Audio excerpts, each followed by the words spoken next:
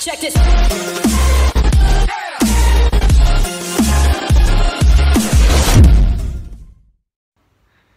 Hello, this is Socially Triggered, and this video is going to be on white power. Now, it's not the type of white power that comes from the people, but it's the white power that comes from milk.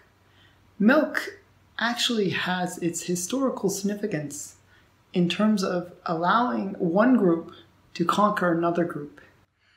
And what happened was, the story I'm going to tell you is actually the story of the Mongols. So there will be no white people in this story, just Asians. The story of the Mongols is actually very interesting.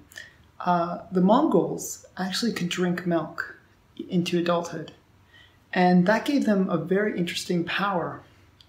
They were trying to take over the Chinese Empire, and the Chinese Empire had about 1 million soldiers, and compared to the Mongols, who had about 100,000.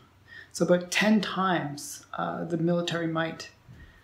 But the Mongols were able to win.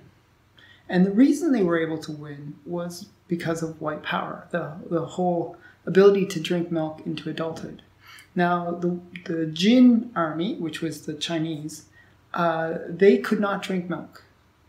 So what happened was, they would, when they would go to war, they would use their horses to basically carry the food that they would need.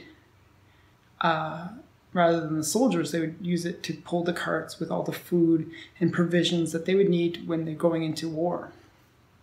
Now, the Mongols, they could drink milk, and they rode on their food, really. What happened was, they could drink horse milk. So the horses that they were riding on were their food source. They could drink the milk from the horses. So what they would do is, every soldier in the Mongol army could be riding on a horse, which gave them a huge tactical advantage, because they didn't have to have these big caravans transporting food. They could literally ride on their food. So everyone that was on a horse was a soldier. So instead of having many of the military devoted to just maintaining the military, every soldier was a soldier and could fight and act accordingly. But the big advantage of riding on horses is it's much faster. You have the ability to get to places very quickly, get somewhere, strike, get somewhere else, strike there.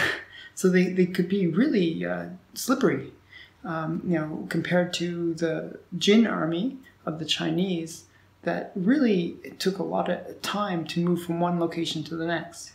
So it was just, it was revolutionary in terms of what milk did to the Mongols compared to the inability to drink milk that the Jin had to endure.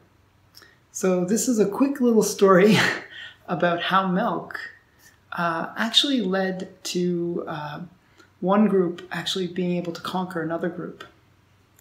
I hope you enjoyed it. I hope you enjoyed this story about white power and the story of milk. I hope, please like, comment, and subscribe. And I look forward to your comments. Bye. Check this.